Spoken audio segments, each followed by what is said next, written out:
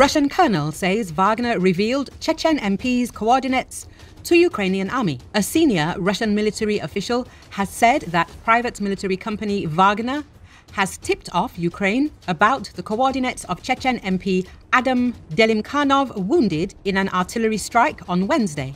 Commander of the Russian Armed Forces 72nd Brigade, Lieutenant Colonel Roman Venevitin, on the Telegram channel today that Wagner has cooperated with Ukrainian intelligence service and leaked information about Russian units yet again. Adam Delimkhanov, a deputy in the state's Duma for Chechnya and the right-hand man of Chechen leader Ramzan Kadyrov, has been severely injured in the Ukrainian artillery strike and is in a critical condition, Venevitin wrote, adding that Russia's losses in the targeted attack are significant. The colonel said this was not the first case of treason by Wagner. Venevitin claimed that by revealing Delimkhanov's location, Wagner head Yevgeny Prigozhin avenged Ramzan Kadyrov, who had earlier accused Prigozhin of corruption within the army since 2006 and had threatened to reveal the source of the latter's wealth. Commenting on the Ukrainian artillery strike, Venevitin said that the wounded soldiers are provided with medical assistance.